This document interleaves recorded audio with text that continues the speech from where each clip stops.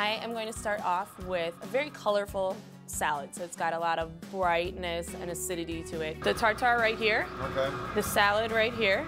Okay. And the base is going to be the artichoke mustard. And then once the tartare is set, the Molly is fun, topped off. she's experienced. We looked for experience, and we definitely got that. She has a sense for the guest experience. She has a sense for a restaurant's operation and what it needs to be. And with her personality, she's able to come to the table and really deliver the experience and that presentation that I think a guest is looking for. Okay.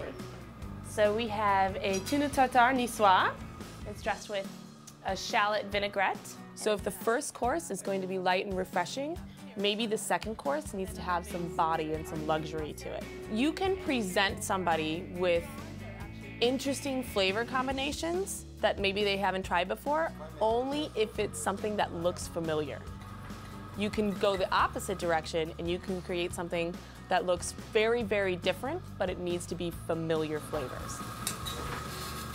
Our objective has always been to develop a beautiful restaurant, from the design and all of the items on the table and the whole presentation. When we first saw her culinary, we were amazed that it had such a beautiful presentation. So we want to keep that beautiful presentation and make sure it works in the restaurant setting. You don't want anything too out there, too wild, but you still want it to be very, very elegant. You just need to have some butter melted into it eventually here. Okay.